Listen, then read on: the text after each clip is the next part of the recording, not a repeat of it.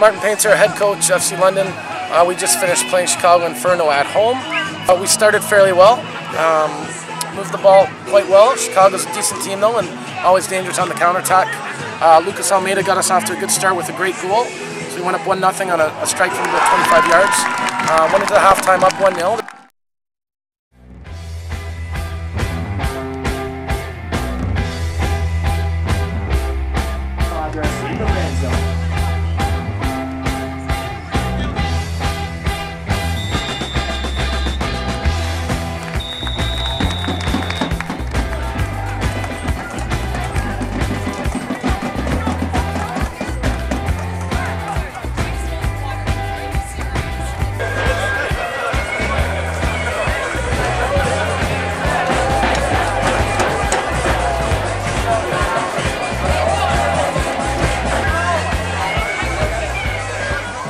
Second half, we came out and again took the play to them for the most part.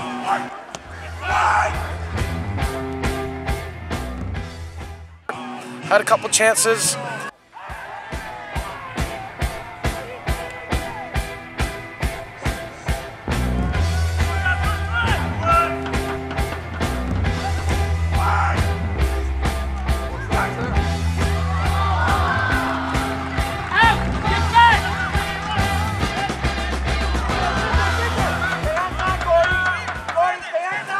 And then actually off one of our set pieces, Chicago was able to counterattack, and unfortunately they executed it really well and managed to tie the game 1-1.